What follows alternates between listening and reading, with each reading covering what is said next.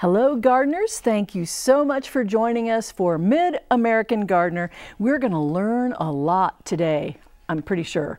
We're hoping that we're going to learn a lot. I'm Dianne Noland and I teach horticulture at the University of Illinois in the Crop Sciences Department. And so I'll handle perennial and cut flower questions, but there are three really talented, intelligent people next to me. So let's find out who they are and their expertise, and you can gear your questions towards that. Let's start first with you, Chuck Voigt. Well, hi, Diane. I'm Chuck Voigt. I'm in crop sciences as well. I teach home horticulture, and my specialties are vegetables and herbs. And tonight, I brought leeks. I know you have a past association with leeks. I tell my students that leeks are one of those things that they really ought to grow, because they tend to be very expensive and hard to find usually, and they're as easy to grow as onions, and they don't have that sulfurous nastiness that onions can have, at least for me. So they're good. They're best when they're started late winter, late January, early February, and then they're ready to go out in April. And an interesting way to plant them, because most people like the white shaft. Exactly. I take a bulb planter and go down 6 or even 8 inches if the soil is cooperative, and you just pop them out of here, and you can see all the roots that thing has got. You probably should tease those out a little bit at this point. And it's interesting. An English garden blog said just drop them, shake off as much soil as you can, drop them into the bottom of that hole, water them in so they come in contact with the soil that's down there, and then don't do any filling it at all. Just let it kind of happen, as it happens through the rest of the season. Because if you get dirt up over the bases of the leaves, they can rot and you can have problems. Plus, they're like little conduits. Dirt goes right down into the shaft once it gets on there, so that's why you're always cutting them and washing them before you use them. But that's a great way to do that. If you start them early, plant them in April, harvest them in late fall. I've had them as thick as my wrist. If you don't want to go through all of that, you can direct seed them. They won't have long shafts, but they'll be young and tender, and you can eat them as baby leeks. And they are just so sweet, and they caramelize beautifully. There's almost a fresh wonderful green pea aftertaste to them, instead of that sulfurous bite that onions have. It's along with shallots. Those are probably my 2 favorite alliums that are in the world. And because of working for the folks in Switzerland, those are my 2 favorite also, because they would grow shallots and leeks. Pori. And I didn't know what I was growing, but it was sure good. So yeah. Leeks, I like the idea of dropping it down in and letting it fill in just through natural The only problem, I'm doing it that way this year, and the only problem I've had is when you try to cultivate around them, the soil tends to want to jump in there. Yeah, that's true. And I worry about that, but they seem to be they got through the just water them in and don't put any soil over the root ball at all. They got through that fine. So. Well, I may have to try that next year. And you have a whole flat of them, so we have them on the set because it looks great. Well, and horticultural. And I'm willing to share with the panel or the people behind the cameras as well. I see. Okay. Thank you very much, Chuck. That's very interesting. Well, in the middle is Candace Miller. Hi, Candace. Hello. My name is Candace Miller. I'm a horticulture educator for University of Illinois Extension. I work in a couple of counties up in the northwestern corner of Illinois. And I specialize a lot in kind of perennials, annuals, cut flowers, but really anything kind of home gardening I know a little bit about. So since it's peony season, I thought I would bring some peonies today to talk a little bit more about those. We get questions a lot of times about the ants, of course, that come to peonies. A lot of people believe the myth that the peonies are there to help open the flower, which of course they're not. The peonies are just there for the nectar that's on the peony bud. So if you see ants on your peonies, no need to worry at all. They're just there for the nectar. They're not there kind of forcing it open. That's a myth. So be impressive. I know, right? That would be cool if they did that, but they don't. So, being a florist as well as Dianne is, I like to bring them in as cut flowers, of course. So, if you want to do that and avoid the ants, just bring them in, dip them underneath water, and the ants will scatter away. And this is actually a great stage to do your cut peonies in. Once the color starts to show and the bud starts to open like this, that's a perfect stage to cut. So you can bring those in, put them in a nice warm water. They'll pop open within a couple of days for you. And the ants wouldn't be on at that stage nearly much. So. I remember one year we had, close in this county, we had the International Peony Festival, the conference, and the peonies flowered 2 weeks early. Oh. Of course. Yeah. And so all of the folks harvested peonies in that stage and wrapped them in Yeah, moist, you can wrap them in newspaper, keep them in a cooler for, I've heard people say months, they've stored them like that, and then bring them out, cut them fresh, put them in warm water. They had to store them for 10, 12 days, and they were beautiful. So people are afraid to do that, but you can't time your peonies always. Now, you can't get them to flower earlier, No, but you can hold them to flower later. Good, thank you very much. Always get a lot of questions about peonies, especially this time of year. Okay, let's go next to you, Dyke Barkley. All right, my name's Dyke Barkley, and I run my own place, Barkley Farms Nurseries down in Paris, kind of specialize in perennials and grasses and unusual plants, as well as teach the horticulture program down at Lakeland College. What I brought today were some unusual plants. Some of you may have heard of sweet potato vine, but this is actually true potato vine, which those two are unrelated. And so they're an annual or a tropical. What I like about them are just unusual foliage. I've had this one for several years. It's got kind of a golden edged foliage to it, little white blooms. I like to use it particularly if you got like annuals in a planter, or like a blue pot, that chartreuse really pops against it.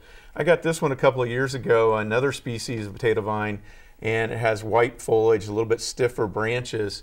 And then next to me, I brought one of my older stock plants that's kind of covered with blue flowers. So this one has white flowers the size of a dime. This one will have blue flowers anywhere from a nickel to a quarter. So it's kind of an interesting, unusual, very carefree, just let it do its own thing, and getting kind of impressed with it that way. And it is potato vine. It is true potato vine. No potatoes produced, but it is solanum, the potato. And not the sweet potato vine. Yeah. This is just gorgeous. Yeah, it's different than anything else I've seen, and that's kind of what I like about it. And it does look nice with your black and blue salvia. Wow. Wow, that's pretty. I don't think he brought samples for the panel, but I appreciate you bringing that, because that is very unusual. Yeah. It's going to be fun to go visit your nursery. Okay. Well, now we want to go to the phone lines next, and we're going to start with Susan. She's on line 2 and has a question about rhubarb. Hi, Susan. Hi, Diane. Thanks for taking my call. You're welcome. Last fall, I transplanted some rhubarb. I brought it down from Kane County to Vermilion County, and it's come up this spring. I was real excited. It leafed out, but the stalks are only about 3 to 4 inches tall, and they're not getting any bigger. So I was wondering what the problem was. Okay, Chuck, I'm looking at you, or Candace, or I knew you would. Well, first of all, after you transplant it, you're not going to harvest the first year anyway. Oh. So it needs to get reestablished. You know, depending on how much root you were successful in digging up and how much you divided it and all those things. That could be problematic. It should reestablish and grow. Be sure that it's not in a situation where it gets too much water on it, because all these fleshy rooted things don't really appreciate being drowned. But I think just see what happens as you go through this season. Hopefully, when we start to dry out, make sure it stays well watered, and hopefully keep that foliage on it as long as you can, because they tend to die back a little bit in the heat of summer through this part of the world.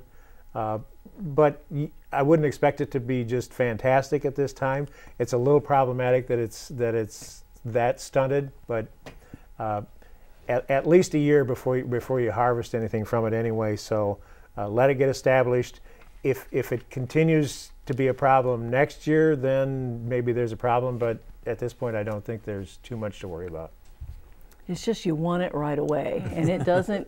It's not a right away plant. For No, the it's transplant. quicker than asparagus. Oh, that's for sure. So Which is looking beautiful, by the way. I've had this- some good this time of asparagus. year. Yes. I've had a great week. I've had my first strawberries yesterday and today. Turnips, we grilled them yesterday. Ooh, that was really good Cajun seasoning on the grill. And broccoli. So it's been a great week horticulturally. All right, Sounds let's, like culinarily. well, that too, but you had to have them to pick them. So, all right, well, and they were all from our gardens. Now, let's go to Mike's question. He has a lawn question on line 3. Hi there, Mike. Oh, good afternoon. Generally, I remember back in the 1950s reading about that people used to put white clover into lawn seed mixes, and is there anything like that that we should put into our lawns to help attract bees? Wow, I didn't even try to put white clover in my yard, It just kind of comes but it in. is there. Okay, who wants to? Before the fertilizer industry took over, that's how you greened up the lawn. Yeah. Was having the white clover there to fix the nitrogen. Yeah, so I mean, if you can add it to a seed mix or add the seed yourself, definitely something you can add. And then obviously there's lots of other weeds that you could just let go as well. I mean, dandelions are going to be great for bees as well. So I think just avoid eliminating the weeds, and you should be attracting some bees more than likely. Mow fairly high. Yeah, that so as well. that you're not constantly taking off the blossoms Yeah. or the bees that are on the blossoms. Yeah, so it does somewhat come on its own, but you can custom make a mix. And bees love dandelions, like you said, and clover, and lots of other wildflowers and Yeah. weeds. So I very hate to good mention question. it, but they love creeping Charlie too, Oh, that's Well, good. yeah. which is not a good Or thing. henbits, it would be, yeah. You have to pick the flower/lawn that you want.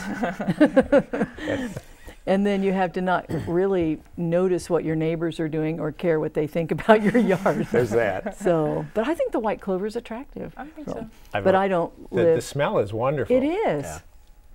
So I really don't care, I guess, what folks think, because If it's green, it's good. it's green and it does green up nice. So thank you for that question, Mike. That was a good one. Let's go to Al's question on iris. Let's hit line 4. Hi there, Al. Hi. I stumped you last year. I had my iris all came out white. Uh-oh. I called and said, what can I expect this year, white or purple? What happened? Well, the very first ones came out white for about 3 or 4 days, and then after that, everything was bright purple. So I was really pleased. It came out real good. I was very happy with them. So was it from the same exact area that they were all white last year? Well, yeah. Same plantings and everything. We get this sometimes with tulips and with iris, and it really shouldn't change. Does anyone? Yeah. We were stumped because Yeah. we couldn't understand why it would happen. And I think we still are. Yes, I think we might still be.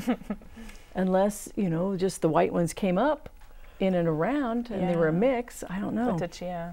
So Al, we're going to continue to be Enjoy them. surprised and glad that you have all your colors for the iris this year. Thank you for that comment. And let's go on then to Vicki, and she has a pear tree question on line 5. Hello, Vicki. Yes, I've got 2 ornamental pear trees, and last year they started looking pretty bad. The leaves started dying and they fell off, and then this year in the spring they came back and they looked really good, but they're starting to look like they did last year again. And what I can tell, what I've read on it, could be what they call a fire blight. Yeah. We had a lot of that last year on a lot of different trees. Do you know if there's anything you can do to save them, or is it just better to take the trees down? Is it just the tips where you're getting the fire blight? Yeah, well, I had a lot of dead branches this spring too from last year where they fell off, but they come back real green and real pretty a couple weeks ago. But I'm noticing the ends of the branches are starting to wilt looking, and then and some of them are falling off and the leaves are dying. Well, I know the plant pathologist said a few things last year, and you guys that they would cut them back farther than the dead with sanitized shears. Make sure that you have your clippers or whatever really clean, rubbing alcohol or whatever you had to do, and you would cut farther back. Anyone else? Yeah, that's about it. At least 6 inches back from the dead area. You want to prune that out. Try to keep the tree as healthy as possible. Are these big trees? Or are they smaller? Or how big are they? Oh, they're pretty large. I would imagine they're probably 30 feet or That'll be difficult. 20 then, feet. I think that's just a judgment. When they get bad enough, yank them, and hope but you don't want it to go to your other fruit trees or crab apples or anything. But Could a professional arborist use antibiotic sprays on them? I don't know. I think you have to have a license to do that. Yeah. But I think they're available, but yeah, because I know orchardists do that on pears. So yeah, so if they're really dear to you, you might contact an orchardist and see how expensive it would be to hit them with an antibiotic spray, because it is a bacteria. And then you might consider what Dyke has said. If it's not that dear, you're going to. I think once it starts, it's hard to get it yeah, ahead. it's A tree going that to keep big. spreading. Because once it's there, you always have the inoculum for the next year. yes, that's why they say cut it out back and do it right away. But if it's a If you got 30-foot a tree, 30-foot then tree, You that would- can't do that. Yeah. These were little street trees that had been planted and not that high. Well, we're sorry to not give you great news on that, Vicki, but at least you know what's available. Okay, let's go back to our panelists, and we'll start back with you, Chuck. All right, we have a squash question. How late do you plant squash to avoid vine borer? We found she found 3 squash bugs in the house last week already. Whoa. I think we've talked about this a little bit before. I know Phil has talked to me about it, Phil Nixon, the entomologist. The vine borer stops flying about the middle of July. So I don't know that they're going to take a plant that's just a little tiny seedling. So you could probably get by with late June, or if you really, really want to avoid it, about the 4th of July, because by the time they get up, hopefully the vine borers have put it away for the season. Squash bugs, tend to overwinter in like piles of brush and piles of old lumber and those kinds of things as adults. So maybe clean that up, or just squish them. They're a problem. Probably if you can, with squash bugs, when you first see those eggs laid on the leaves, just look closely. They're just arrayed in a, like a battalion, and just pick those off and get rid of them, because the sooner you can start cutting into the population, the better. Because if you let them snowball by fall, they're just destroying whatever fruit does develop. Okay, so thank you, because we're already having to think about that. Planning ahead. Okay, Candace. Okay, I have a question here about amaryllis from Linda. She has a sister who's going to be sending her 2 amaryllis bulbs. She's not certain how to replant or what kind of pots to use, and not sure what kind of the growing periods are and when the resting time is. So with amaryllis, we typically force these as a holiday bulbs. Usually they flower for us around Christmas time. And then after that, once the plant is done flowering, you're going to cut off the flower stalk, and you're going to leave the foliage growing. So keep watering it, keep it in a sunny, bright location throughout the spring and the summer. And you can even put it outside for the summer, or some people even plant it in the ground for the summer. And then once fall come around, once the kind of freezing temperatures start, that's when you kind of stop watering, bring it inside, let the foliage dry down naturally, and then cut off that foliage once it has dried down.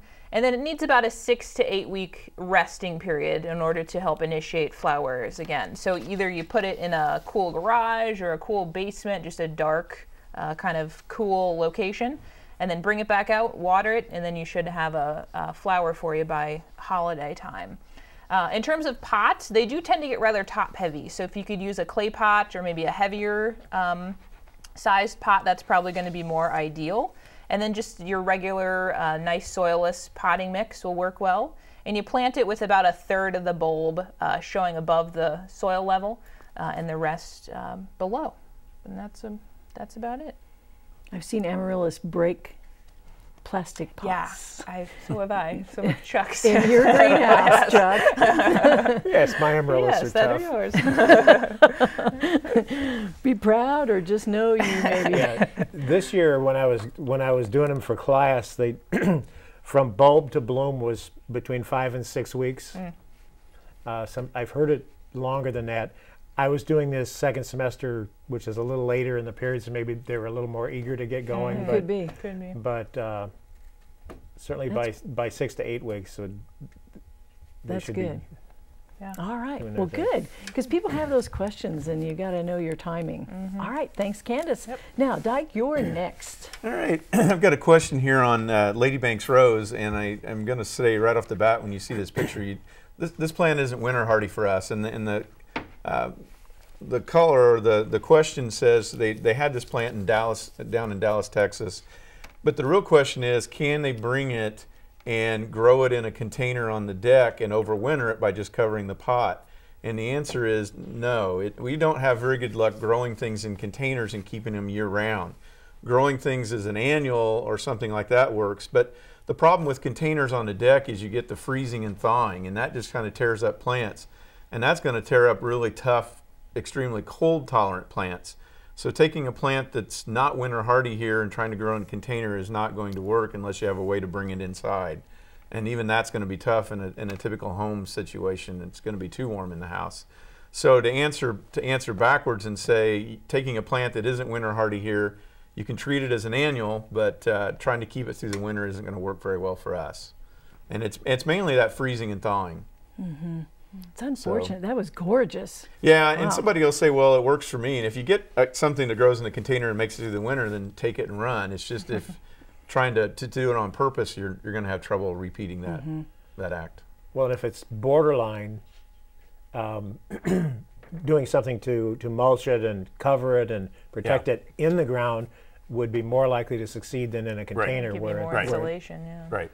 Yes. Or even taking that container and burying that container in the garden, or burying some mulch or something would help that way. But Ladybank's Rose, you're not. That's Right. That's It's not even way close. even. It will not ever From look Texas, like yeah. the Texas No. version. Okay, thank you for that. Let's go to a gooseberry question, since we have some folks who might know that. And it's on line 6 about gooseberry. Hi. Line 6. Hello. Yes, what's your question?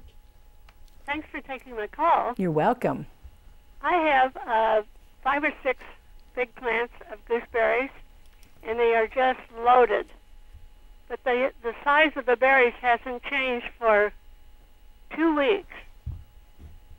And I'm wondering if they're going to fill out more, or should I have done some trimming?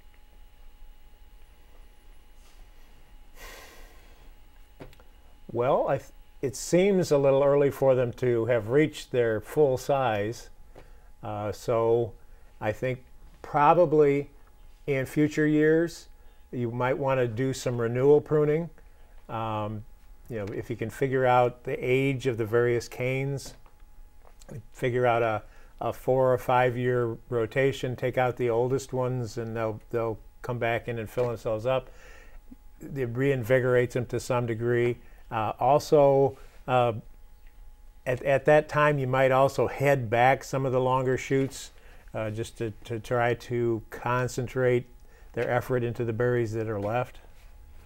We have had a couple weeks of cool, alternating cool and Yeah. hot, which might. But yeah, you'd expect the hot to push them forward and the cool to slow them down. So I don't know.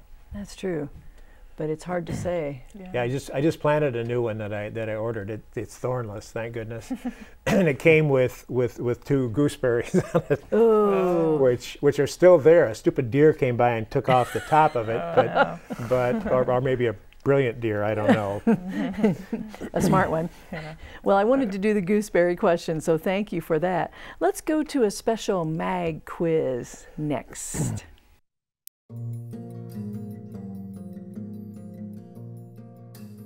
Supplemental landscape watering should be done at what time of the year? A, spring and summer, B, spring, summer, and fall, C, summer, D, all 4 seasons. D, all 4 seasons. Regular watering in the growing season is routine for most gardeners, but fall and winter watering often is forgotten. Uneven distribution of rainfall over the year usually means that 1 or 2 fall and winter waterings can prove more valuable for the survival and health of trees and shrubs than an extra summer watering. I hope we don't have to talk about watering too much this season. It seems like it comes and goes, but I think it's been so far a great spring, don't you think? It's been up and down with temperature, but hopefully we've gotten a good start. So thank you for all of your expertise. I appreciate all of the show and tell you brought and all your knowledge, and thank you all for being here, and of course our folks here as well. Have a great week gardening.